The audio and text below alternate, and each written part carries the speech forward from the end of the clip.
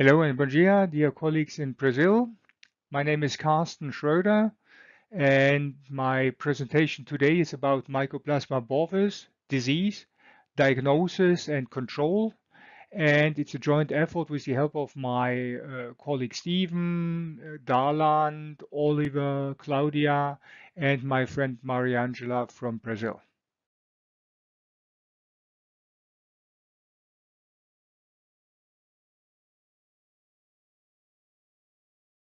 In this presentation, I will quickly introduce INDICAL bioscience to you, and then present on Mycoplasma bovis, the occurrence, the pathogenesis, transmission, and the disease it's causing. Will be a special focus on diagnostics and disease management and control, followed by some conclusions.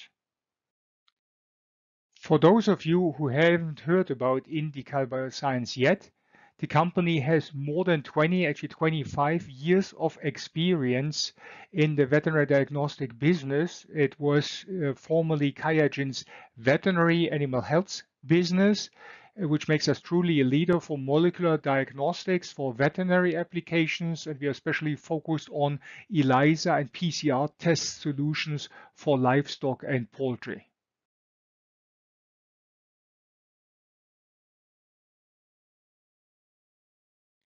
Mycoplasma bovis is an important pathogen of cattle, causing significant impacts on cattle health and cattle farming economy.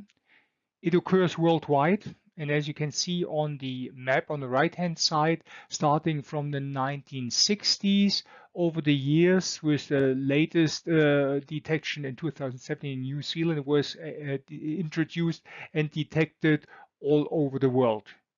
It's causing increasingly problems in Germany, Austria, Denmark, Israel, and lately New Zealand, with more severe outbreaks recently. And it seems to be more prevalent in large cattle and dairy farms, and often affects intensive beef production, for example, in feedlot and milk production in high-yielding herds. Mycoplasma bovis is one of 126 species of the genus Mycoplasma. It belongs to the smallest living cells and is of anaerobic nature, does not contain a cell wall. It is resistant to penicillin and other beta-lactam antibiotics, and the antigen variation is typical, which allows them to escape the host immune response. The respiratory tract and the udder are the most important sites for colonization and shedding of M. bovis, and this shedding can be intermittent and for months and years. And it's causing disease in calves and cows, and about this I will tell you more in the next slides. It is very important to understand that both the cow and the calf are involved in the transmission of Mycoplasma bovis, and it's an infectious cycle, with often the cow getting infected via the respiratory system, first manifestation in the lungs or the respiratory tract, from there homogeneous spread through the body, with a second location manifestation in the udder, and from there calves get infected via oral or nasal uptake. But the story is even more complex, as I will show you in the next upcoming slides. As shown here in the line number 1, infection transmission and infection can occur via direct contact between animals. It can be done by feeding Mycoplasma positive milk or colostrum, like indicated here in arrow number 2. It can occur via contaminated milk feeding equipment, for example, milk sucklers from cows to calf, and it can occur via new calves purchased into the herds. So several ways of introduction and transmission, with again both calf and cows being involved. In calves and young stock, Mycoplasma bovis infection is causing bovine respiratory disease with fever, apathy, chronic coughing, increased breathing frequency, dyspnea, nasal discharge, commonly interstitial bronchopneumonia, polyarthritis, tenosynovitis, swollen joints, lameness, mostly in young calves. It also can cause otitis media with ear scratching, head tilt, purulent discharge from the ears, and in rare cases it can cause keratoconjunctivitis. Mycoplasma infection in cows is mostly characterized by mastitis. Mycoplasma mastitis, again, mostly by Mycoplasma bovis, but also Mycoplasma bovigenitalium or Mycoplasma californicum can cause Mycoplasma mastitis in cows. It's characterized by sandy, brownish, watery milk. In the image on the right-hand side, it is the tube in the middle, but the milk of bovis positive cows can also almost look normal, like on the tube on the left-hand side, and can cause also severe mastitis, including even blood in the sample, the tube on the right-hand side. Mycoplasma mastitis, often characterized by a potential spread between the quarters. It can cause and lead to severe damage to the udder.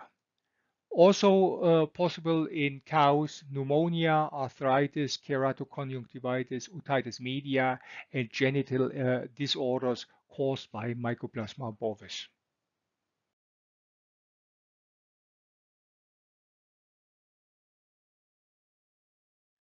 For Mycoplasma bovis diagnostics, there are ELISAs out there for M. bovis antibody detection, but have in mind this does not detect the M. bovis itself or the shatters. It's just an indirect detection of the immune response to M. bovis. Those ELISAs allow an indication about the herd situation for M. bovis in, let's say, your own herd or the herd which is the source for calves to be purchased in. There are often problems, especially if the seroprevalence in a country or region is high, which is pretty often the case. More commonly used is the direct detection by PCR, to less extent culture for M. bovis, and deep nasopharyngeal swabs can be collected and can be tested. More reliable but more difficult to obtain are bronchial lavage, obviously from only post-mortem lung tissue for testing, and also it's difficult to collect synovial fluid from the joints. Therefore, pretty common are also swabs, environmental samples and surfaces, like here indicated by E in yellow, and very commonly performed testing on milk and bulk milk, which means milk pools.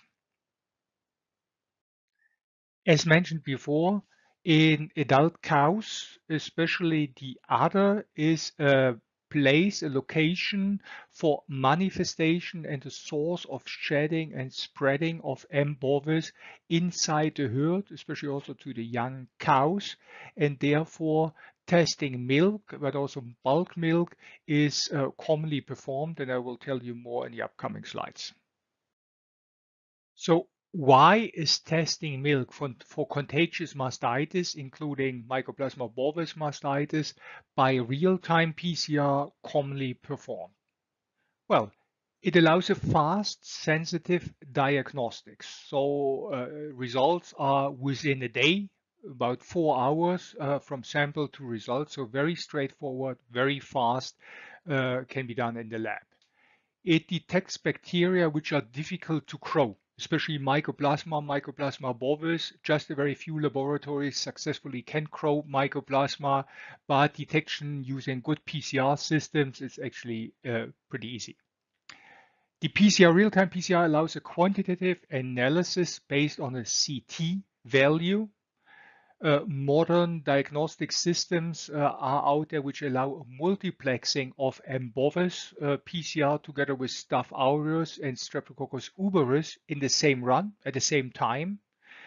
and milk and pooled milk samples which are containing preservative like sodium acid or promopol, which are collected for disease control programs like e.g. brucellosis testing. Those can be used, and by the way, those samples which are stabilized, this allows also better results compared to those samples which are used for culture and cannot be stabilized therefore.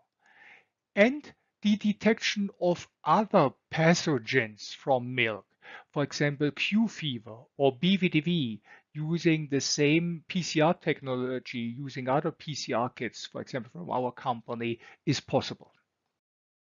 INDICAL Bioscience is specialized in detection of infectious diseases in poultry and livestock, and therefore we have developed our bactotype mastitis test system, which combines the optimized extraction of nucleic acids from milk samples in combination with multiplex PCR modules for detection of mastitis. So for those customers who are especially interested in the M. bovis mastitis and M. bovis detection, they are using the HP3 PCR kit from INDICAL, which allows the identification of M. bovis in combination with the Strep agalactiae and the Staphylococcus aureus in the same run for the same price. And if veterinarians are interested in Mycoplasma other than Mycoplasma bovis, we recommend the bactotype HP2 PCR module, which allows detection of Mycoplasma spec, which is mastitis causing Mycoplasma, and it differentiates Mycoplasma bovis in the same run, and it has an add-on the Streptococcus agalactiae in the same module.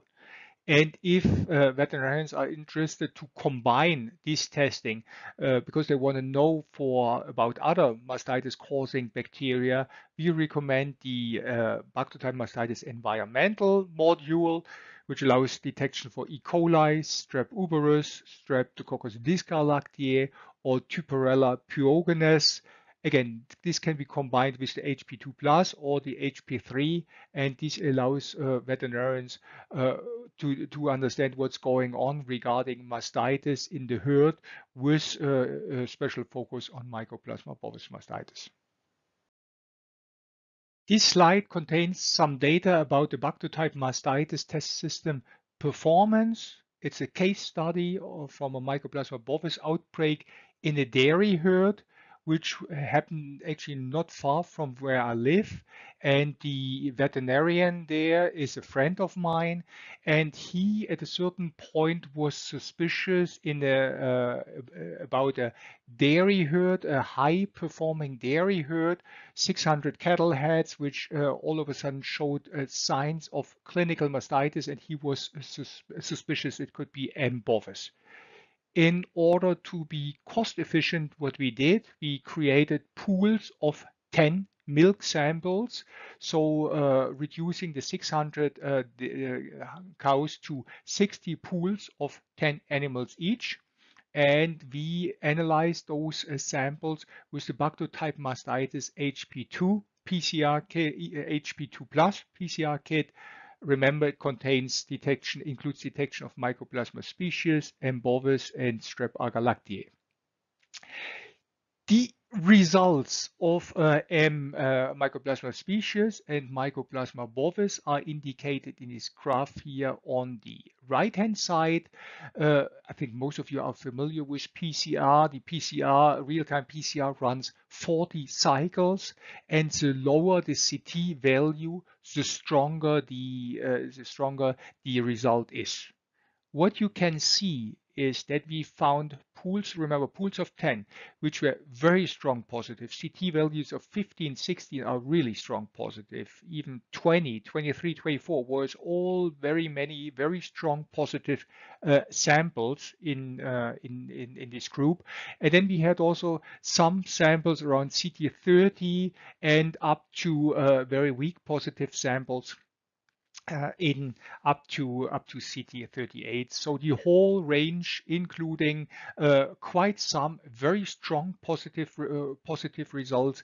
And also what we saw was that the Mycoplasma species and the Mycoplasma bovis was very similar, which is not a big surprise, since all these samples which reacted at Mycoplasma species were actually Mycoplasma positives. So the conclusion was Mycoplasma bovis was the cause of this outbreak, and again, some very strong positive samples among those. In Germany, surveillance of infectious diseases in dairy herds is often performed on bulk milk samples of 50 cattle heads. And we wanted to know about the performance of our Bactrotype mastitis kit, mimicking here pool milk sizes of 50. And what we did, we picked samples, milk samples, positive for M. bovis, and we diluted those in negative milk samples from 1 to 10 up to 1 to 50. And what we did, we picked a strong positive sample with a CT22, or let's say 22.99. We picked a medium positive sample with CT28, and we picked a weak positive sample. And we did these dilution studies, like I said, from 1 to 10 up to 1 to 50. And as you can see, the strong positive sample diluted in 1 to 50 in a negative milk sample, so one pool of 1 to 50 was still clearly actually even strong positive. No problem to detect those in a pool of 50. Then even the weak positive one, this one diluted in 1 to 50 was, the medium positive one diluted in 1 in 50 in negative mil yielded a CT35, so was still clearly detected positive. And also, let's say, not a big surprise when we used a very weak positive sample and diluted this further in negative samples, then this turned negative. So the conclusion here, there is a detection limit of this assay, but especially looking at the previous data, knowing that in M. bovis positive herds, there are always some medium and strong positive samples. So it should be pretty easy to do the surveillance based on pool and bulk milk samples of 50. Since the Mycoplasma surveillance is often combined with testing for the other contagious causes of mastitis, we repeated our experiment here for Staphylococcus aureus and Streptococcus agalactiae. Again, the same approach. We picked a strong positive one, a medium positive one, and a weak positive sample, did the dilution between 1 and 10 and 1 to 50 in negative milk samples. And also here you could see between the strong and the strong positive one, when we further diluted this, there was the CT value was a little bit less, but still clearly detected positive.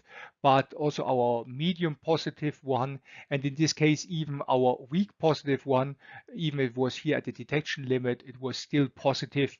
So the same picture for Staph aureus and actually also for Strep agalactiae, looking here at this very strong positive one, which apparently occur, so no problem at all to detect those in 1 to 50. The medium one was also detected in here. In this case, even the weak positive one was still detectable. Therefore, the conclusion was that surveillance of contagious mastitis, including Mycoplasma bovis using pools of 50 milk samples, is a reliable tool.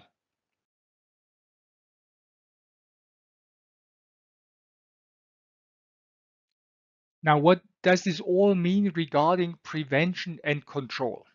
I think it's important to understand that looking at the calf, treatments for respiratory disease with M. bovis, antibiotic treatments is possible, but have in mind there's a lot of antimicrobial resistance, no beta-lactam antibiotics, no cephalosporins, no folic acid, no sulfonamides, no trimethoprim. I think there is some efficiency of tulatromycin, the Traxine. There is systematic treatment for arthritis and otitis using antiphlogistics. It's all possible, but still, in general, the prognosis of this treatment is pretty poor. Therefore, I think more important part here should be the management and the disease prevention. Also here you should have in mind there are no efficient vaccines, at least not to my knowledge. There are no approved commercial vaccines.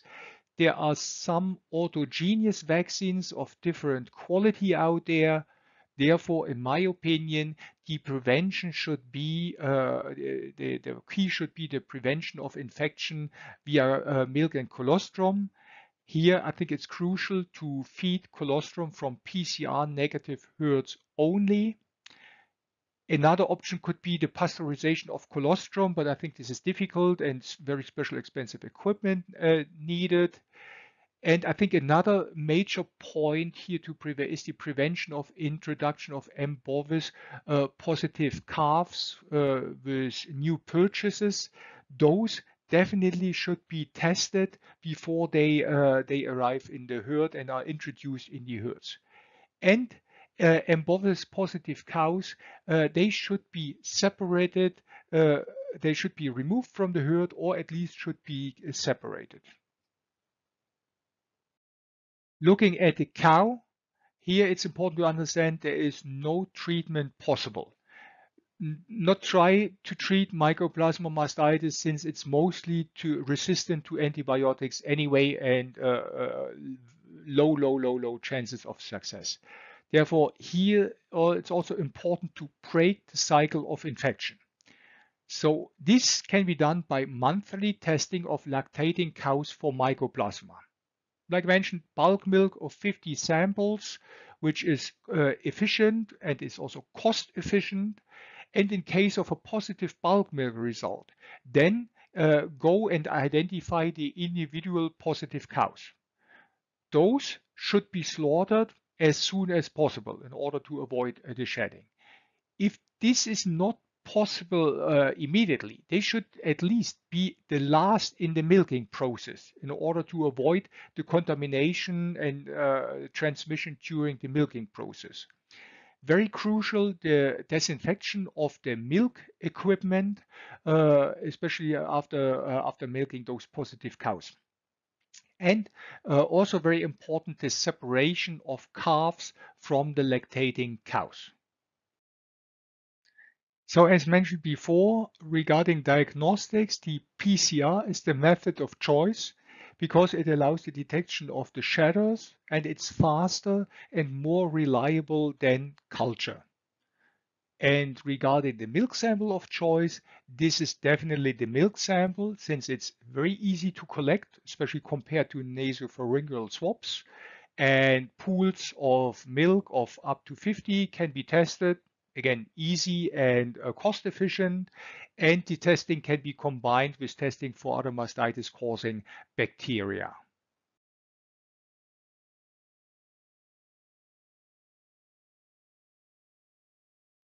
Now, the summary of my talk: M. bovis is causing worldwide problems with significant impact on cattle rearing and milk production. It's a major constraint on intensive dairy production, and it's difficult to eliminate from the herd. It's characterized by antimicrobial resistance to many of the antibiotics currently used, and there are no effective vaccines available. Therefore, really the key is prevention, better than cure. It's not just better than cure, it's, in my opinion, the only way to handle this. And there is reliable bacter-type Mycoplasma PCR solutions available for diagnosis of M. bovis and Mycoplasma species from milk, swabs, bronchial lavage, and tissue samples. Again, the monthly testing of bulk milk samples with for example, the HP2+ will allow an early detection of Mycoplasma in the dairy herds and prevent Mycoplasma outbreaks and transmissions to calves via the milk.